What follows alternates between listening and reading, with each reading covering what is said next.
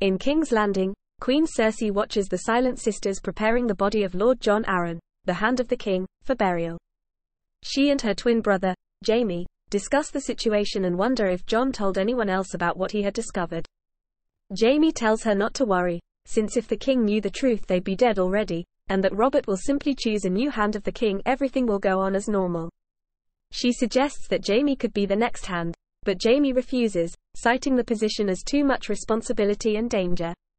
King Robert decides to travel to Winterfell and ask his best friend, Lord Eddard Stark, to become the new hand, as well as proposing that his son Joffrey marry Eddard's eldest daughter, Sansa.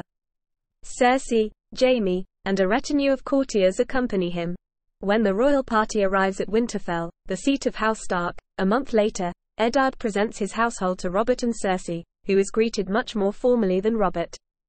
After initial greetings, Robert demands to see the crypts and pay his respects to his former betrothed, Lyanna Stark, stoking Cersei's impatience, eager to rest after a month's travel. After Robert and Eddard depart, Cersei sends Jaime to find the younger brother Tyrion, who has become distracted at the local brothel. That evening, a great feast is held and Cersei and Catelyn Stark exchange cordial words. Cersei seems impressed by Sansa, thinking that she will be a great success at court. The next morning, Eddard and Robert go hunting, leaving the castle largely empty. Cersei and Jaime liaise in derelict tower. Bran Stark climbs the tower and finds them engaged in sexual intercourse. He is caught watching by Cersei, and Jaime grabs him. Whilst Cersei immediately becomes worried that their secret will be exposed, Jaime feigns Bran with a sense of safety. He asks how old Bran is. When Bran replies, 10, Jaime sighs and pushes him out of the window, musing, "The things I do for love." A month later, at breakfast, Tyrion tells his family that Bran is expected to live and notes his siblings' guarded reactions to the news. Cersei notes that it no mercy to let the boy live, after which Tyrion snidely remarks that only the gods know his fate. Tyrion then crudely tells his family what he plans to do whilst at the war, and although Tommen and Myrcella laugh, Cersei ushers them away from his filth. In response to Tyrion's information, Cersei visits Catelyn, who is sitting vigil for Bran. Cersei tells Catelyn that her first child, a beautiful, black-haired boy, died of a fever. She and Robert were grief-stricken and her prayers and tears were for naught. She offers to pray for Bran's survival, hoping that this time the gods will listen. The royal party sets out for King's Landing, now joined by Eddard, Sansa and Arya.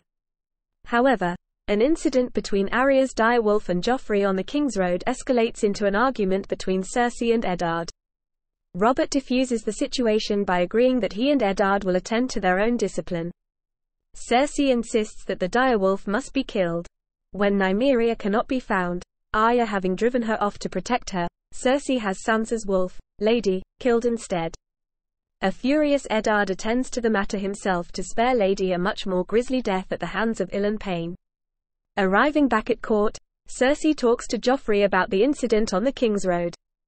She tells him that when he is king, the truth will be whatever he decides it will be.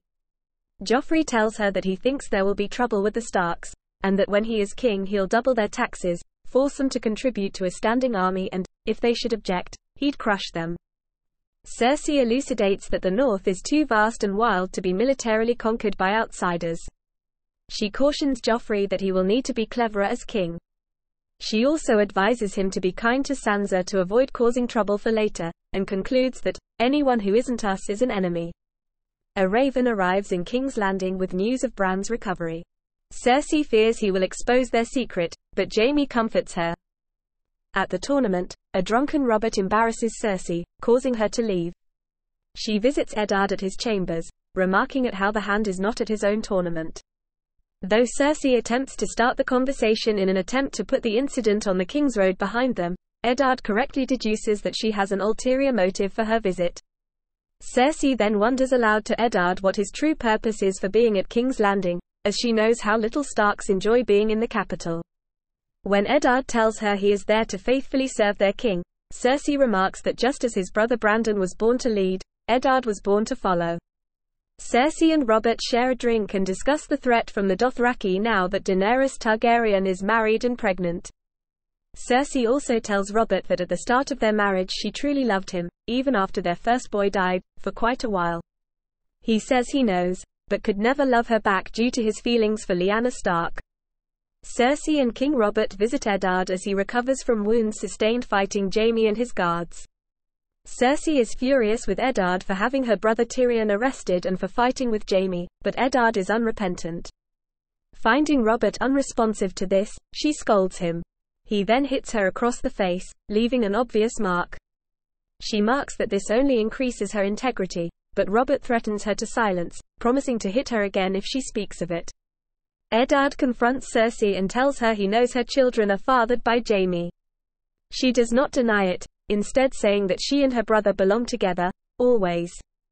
Cersei says she did love Robert at first, but on their wedding night he whispered Lyanna's name, which soured their relationship afterwards. Eddard advises her to leave King's Landing before Robert returns from a hunt, as he will then tell Robert the truth.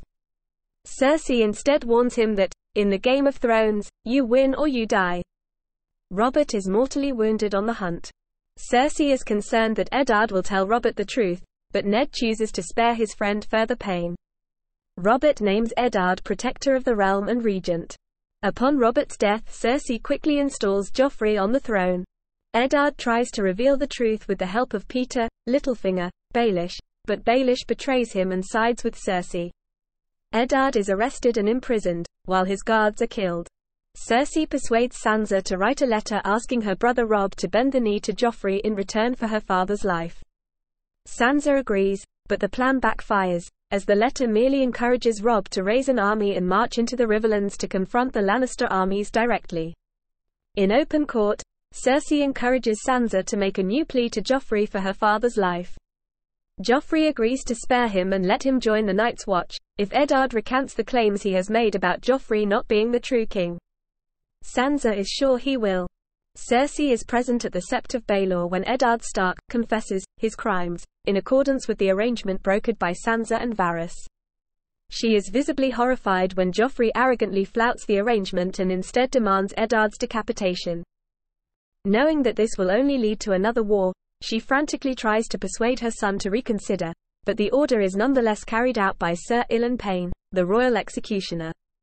Sure enough, war erupts between the Lannister and Stark armies in the Riverlands, and Cersei attempts to secure her son's hold on the Iron Throne. She takes a new lover, her cousin Lancel, who was King Robert's squire and gave him the wine that made him too drunk to slay the boar that killed him. She also receives a letter informing her of Jaime's capture by Robb Stark.